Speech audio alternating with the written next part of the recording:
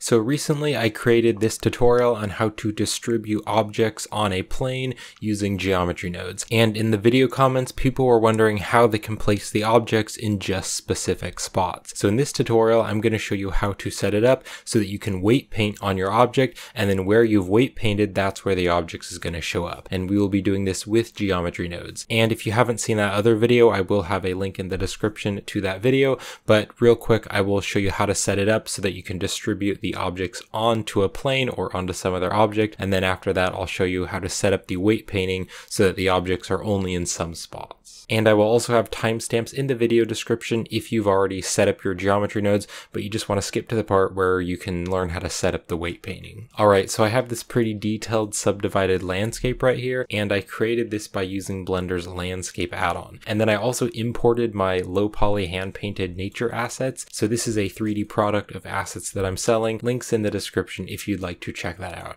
And so I just added this into the blend file, and we will be putting this on the plane. So we need to add a geometry nodes editor. So what I'm going to do is click right here when that crosshair appears in the corner, and I'm going to drag out, and that is going to split the window. And then right here, I'm going to change the editor type, and I'm going to go right down here under general, and I'm going to change it to the geometry node editor. And then just make sure that you have this plane selected. So I'm now going to click on the new button to create new geometry nodes. So to set this up, I'm first going to press Shift A, and I'm going to go to the search here, and I'm going to start to type in distribute, and I want to add the distribute points on faces. So let's click on this node and just drop it right down here. Then I'm also going to press Shift A, and I'm going to go to the search here, and I'm going to search for instance, and I'm going to add the instance on points node. So let's drop the instance on points node right here. And then you can see that the plane has disappeared. And so what I need to do to fix this is press Shift A. Let's go to the search here, and I'm going to search for the join geometry node.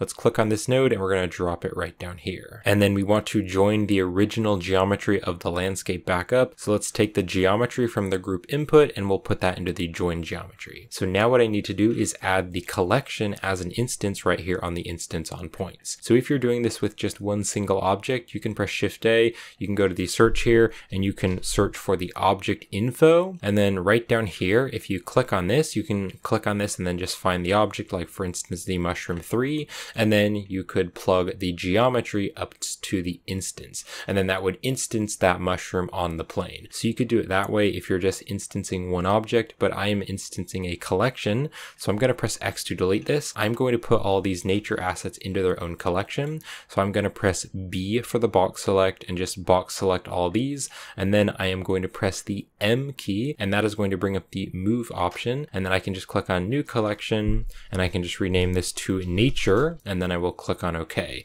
So then right over here in the outliner, you can see we have the collection and then also the nature. So now I can add the collection in instead. So I'm going to press Shift A, and I'm going to go to the search here, and I'm going to search instead for a collection info. So instead of object info, we're going to use the collection info. So then I can click right here, and I can just choose the nature, and then I can plug the geometry right here up to the instance. So now you can see that it's instancing all of the collection instead of just one object. Now you can see that all of the nature has been put over here, and that is because of this offset. So these objects right here, these objects are not in the very center of the 3D space. If you move them back, then they would kind of move back over, but I just want to leave the objects here out of the way. So to fix this, what I can do is I can click on the separate children, I can click on the reset children, and then I'm also going to check mark the pick instance. So now all of the nature is going to be added right there on the plane. Now the scale is way too big, so I want to give this nature a smaller size, and I also want each object to kind of have a random size and a random rotation. So you can just change the rotation right here on the instance on points, and you can also change the scale right here. So what you can do is you can click and then drag your mouse down, and then you can drag back and forth, and I'm also going to hold down the shift key to make my movements more sensitive, and you can just make that much smaller. But instead, to make these values random for each object, I'm going to press Shift A,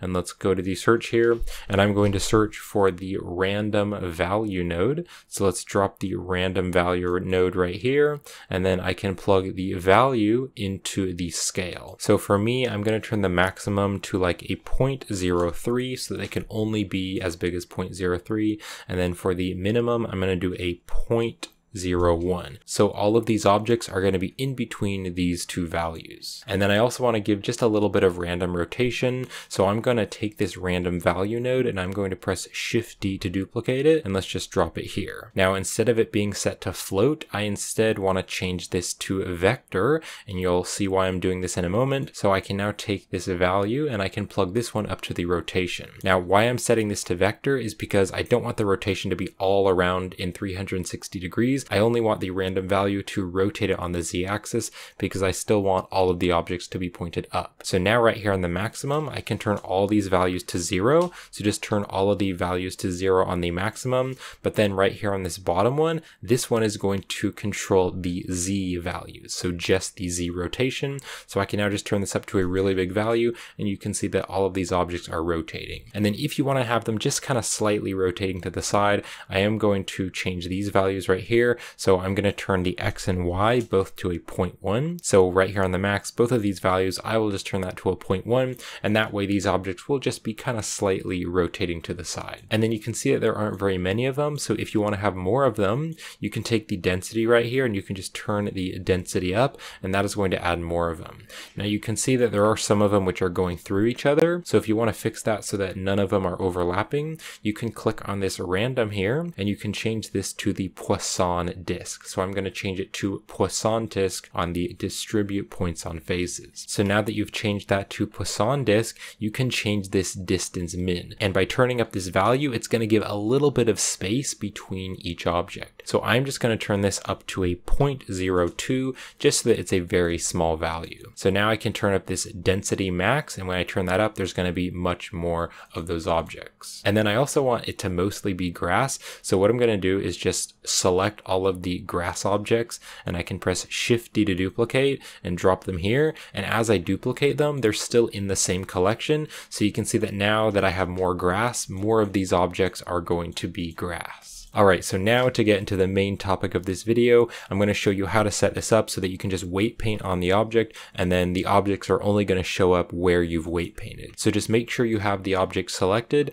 and then I'm going to click on object mode, and I'm going to go over to the weight paint mode. So now you can start to draw, and you can see that it's adding these color values here. So basically, where it is red, there is going to be lots of objects distributed in that area, but then as it gets more blue, there's going to be less of the objects distributed, and then where it's dark blue, there isn't going to be any of the objects. And you can also change some of your brush settings right up here. So you can change the radius, and that's going to make your brush bigger. And then you can also change the strength value if you don't want to paint quite as strong. So you can see that I'm painting, but it's not actually changing where the objects are placed. So how I need to set this up is I need to go right back over here to the geometry nodes. What I want to do is I want to take the density factor, and I'm going to pull a wire right here out of the density factor, and I'm going to put it right in here in the group input. So there's an extra value right here, and you can just stick it right there. Now when you do that, if you click right over here on the modifier properties, you can see that when you add geometry nodes to an object, it actually adds a geometry nodes modifier, and you can see that when we plug that up, it added this density factor. So you can now just drag this value to change the amount of density, but instead of using a value from 0 to 1,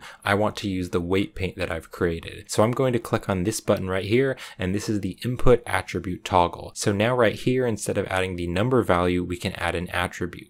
So I'm going to click right here, and you can see there's some different things you can add, but I want to add the point group float. And when you do this, that is going to use the weight paint. And just to make sure you're using the correct weight paint, what you can do, if you still have this object selected, is you can click right over here on the object data properties, and then you can open up the vertex group tab. And you can see that here is the weight paint that we created. And you could just rename this. So I could rename this to like nature. And then what I can do is I can go back over here to the modifier properties, and I can click right here, and you can see there it says nature. So now if I paint on this weight painting, where it's more red, that is going to have more of the objects. But then where it's blue, there's going to be no objects. And then if you want to remove weight instead of adding weight, what you can do is you can click right here on this draw, and then you can change it to subtract. So if you change it to subtract, now you can paint, and you can paint away the red color, and so it's going to be more blue. Or if you want to add more color, you can just click right here again, and I'm going to change it to add, and now you can start to paint, and so you can see that now the objects are only being placed where it is red. And there we go. So I've just painted a little path. So I'm now just going to click right here on the weight painting, and I'm just going to change this back to object mode. And there we have it. So that is how you set it up so that you can weight paint where you want the objects to be placed on the plane. Thank you so much for watching, and I hope the tutorial was helpful. And if you'd like to help support me and this YouTube channel,